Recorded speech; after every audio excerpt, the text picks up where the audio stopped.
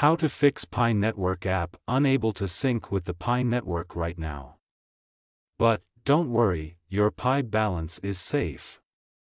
Please come back and retry a bit later. Problem step-by-step detailed solution. Method 1. Check your internet connection. Make sure that you have a strong and stable internet connection. You can do this by trying to access other websites or apps on your device. If you are not able to connect to the internet, try restarting your router or modem. Method 2. Update the Pi Network app. To do this, go to Play Store. Search for Pi Network.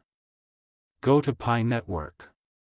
If there is any update, update it. Method 3.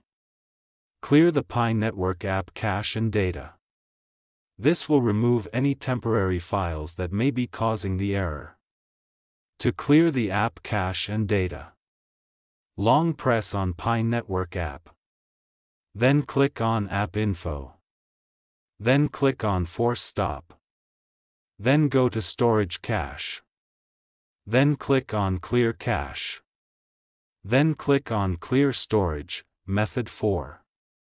Restart your device.